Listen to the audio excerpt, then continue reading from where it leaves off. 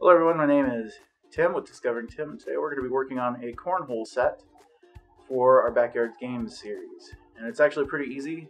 A lot of the wood can be cut at Lowe's or Home Depot where you purchase it, but there are a few things we want to go over. It's going to be a quick time lapse actually, the construction of a set, but I will be including a little diagram I found online that's kind of what I went by, but I've built them before with the help of my grandpa. Unfortunately, he's not around anymore, and I'm left to my own devices, so I don't have the tools that he had in his little shop in his garage. But I do have a set of hand power tools that most people have access to and can use pretty easily. So we're going to go ahead and go over the tools that I used and you'll need for this actual backyard tool or backyard game set, and we'll go from there. Alright, here we are with the tools. As you can see, I'm kind of having to freehand this, but what we have here is we've got a hole set. It's designed for cutting holes in up to, I think it is 1.5 inches. A battery-powered circular hand saw, drill, iron ear protection of course, an adjustable right angle, a tape measure, drill bit set for the drill, set of C-clamps, marking tools, just pencils, Carpenter's pencils. This is a punch, so you use that for starting a little bit of a divot in the wood so you can put the screws in. 6-inch carriage bolts. Those are stainless steel. These are, let's see, they are 1.5-inch washers with 1/2-inch holes. Those will be on the outside of the bolts to help hold them together. The seat, which doesn't do you any good. Wing nuts, because you want to be able to loosen and tighten the legs. Wood glue to help with putting the tops onto the wood. And of course, got a set of screws here. Got some 1.5-inch, and then I got 2.5 and 3-inch over there. And of course, the most important part, water. Especially when you live here in Arizona, even in the middle of what is fall, and even the start of winter for people. We're kind of looking at Thanksgiving's a couple days away, and we're looking at 90-degree weather for Thanksgiving, so it's kind of crazy. But these are the tools you'll be using in order to put everything together. First thing that we got to do though is we got to put a hole in this board for the bean bags when they go through, and also we need to put some holes into the sides of these pieces here. They are 2x4 inch by 4 feet. They used to be 8 foot. We cut them in half, and we use that for the sides of the panels right there. And in there, roughly about where that knot is actually, so about 2 inches in, and these aren't actually 4 inches wide, so it's 2 inches down and roughly,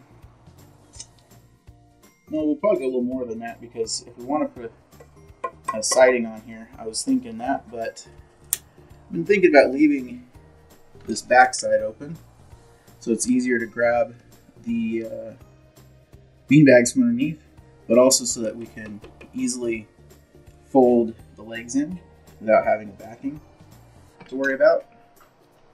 Structurally it might mess it up, but aside from that it'll work. But you know, those are some of the pieces of wood you'll need. You'll need a table of some sort. I built this bench real quick to work on. And of course, it's getting dark, as you can see. There are beautiful Arizona sunsets. But yeah, so I had to get some extra lighting in here. And of course, another camera, since this can't record for half an hour straight. So we're going to go ahead and mark everything up, and again, I'll leave the schematics in the description for you guys so you can check it out.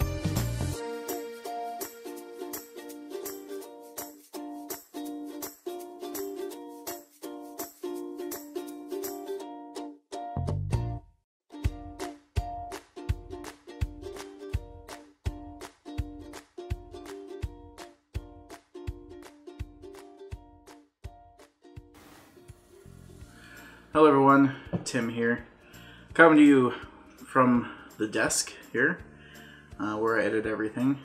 It seems, unfortunately, the closing video I had, my outro for this project, didn't happen. So, well, it happened, it didn't record, and I'm hoping it's recording now. We'll find out here when I play it back. But what went on is I ran out of wood. I was only able to complete one of the cornhole targets, I guess is one way to put it. Unfortunately, because I ran out of wood, I couldn't finish, and due to other circumstances, I wasn't able to finish it within an hour and a half, just between batteries not staying charged because I haven't used them in a while, to just anything and everything. It's life. Even though I'm unemployed at the moment, life always has something for you to do. Whether it's someone calling you for help or school, and in most cases right now it's my schooling, which this video itself was actually for. And unfortunately I wasn't able to finish it properly, but I will list all of the things that were used, like I had said before. So all the hardware that I used, all of the wood that I used, how much wood I used, how much wood I should have used, which basically I just needed another 2x4, 8-foot long 2x4. Had I had that, I could have finished. Additionally, just a few things to note. I do like buying stuff at Harbor Freight, however, I had some issues with one of the 6-inch C-clamps that I had bought, and the quick release mechanism inside apparently is plastic because it broke while I was using it. So now it won't tighten down. Basically it stripped it, which is kind of dumb. So I'm probably going to be taking those back. The hole saw thing, it worked pretty well. I mean, it's, you know, it's not Craftsman or DeWalt or Mac Tools or any of that kind of stuff, but it gets the job done. It was only 20 bucks for the set, so let's see what else. Just trying to think. I don't know, I mean, that's about it. Had everything worked out properly and had this actually recorded the way it was supposed to, then it might have worked out for me. But anyways, you live and learn. I mean, that's part of life.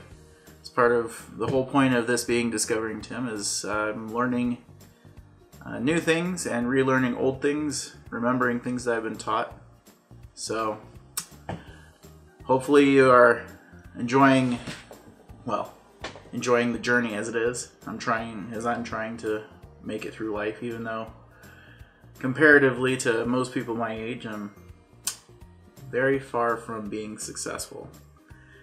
But I'm relatively happy, so I guess that depends on you.